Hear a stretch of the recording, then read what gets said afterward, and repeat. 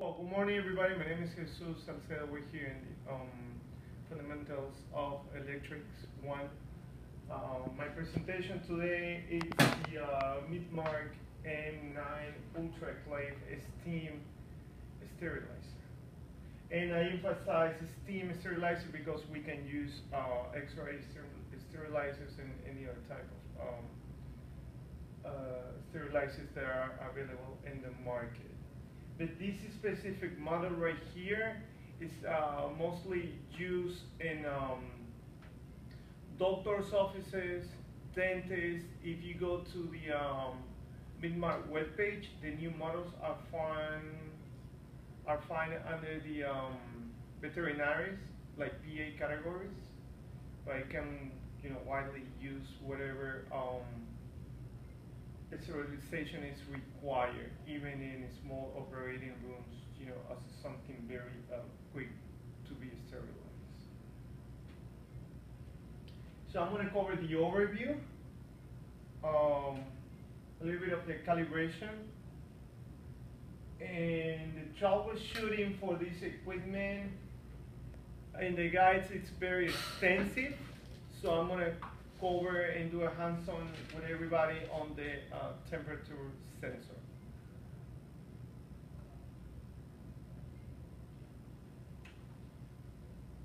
Okay, great. So now we're gonna see the overview of the machine. First, what is sterilization? These specific machines, especially the UltraClave, the big one that we have in the back, they use high temp and high pressure to coagulate the proteins of the microorganisms present in the instruments, surgical instruments. It can be liquids, it can be recipients of whatever liquid we're using to be sterilized. So the high pressure and the high temp, they will kill these microorganisms, make them sterilized. Now, some of those microorganisms, they can survive, especially for some diseases. And that's why when there is a sense of where is the knowledge that the microorganism can be present, they use different type of sterilization that will kill them completely. So that's our sterilizer, an M9 UltraClave sterilizer. Wide open interchange.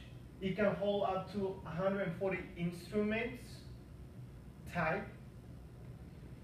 That the suggestion for a good sterilization is keep good space between the instruments, so all the steam can flow and all the heat can flow all over the inner chamber, so sterilization will be done properly. It can hold as well up to a total of 90 8mm containers or small containers to sterilize liquid that can be used, or you can use up to 3,660 cubic centimeters of wraps. The thickness of the wraps, it has to be 2.5 centimeters. Wraps like clothes or any other type of paper wraps, specific wraps used for sterilization, they can be sterilized by itself. But always remember just not to fully load it, so it will be a proper sterilization on the equipment. Now, if everybody can see this wide opening here, it's the mouth of the reservoir. This specific model holds up to 3.3 liters of sterilization liquid. It can be replaced if it's not handy. Distilled water, they can be used. It's not recommended regular water because of the proper chemical, chemicals and minerals from the water. They can produce lately some residue buildup in the inner sensors that we'll see later.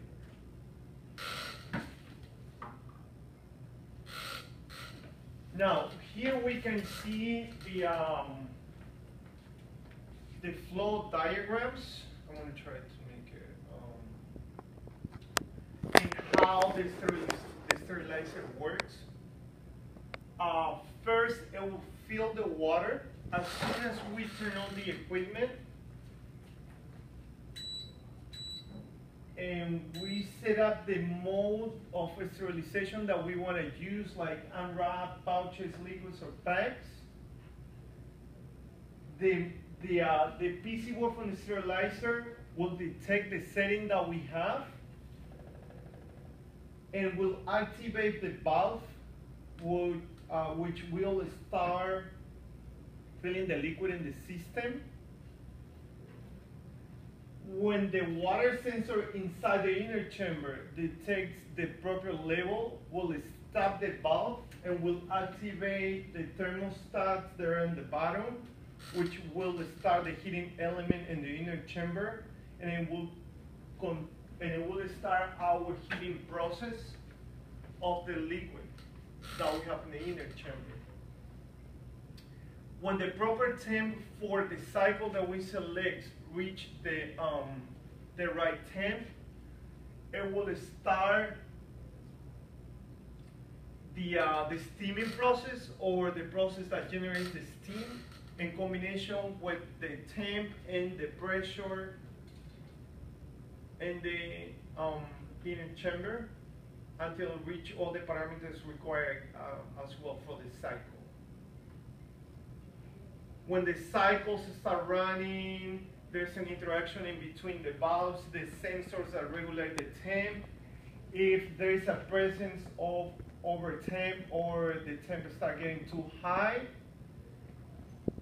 the system will activate the fan of the sterilizer to regulate the temp and the pressure, as well with the pressure valve to regulate, the parameters of the specific cycle that we select.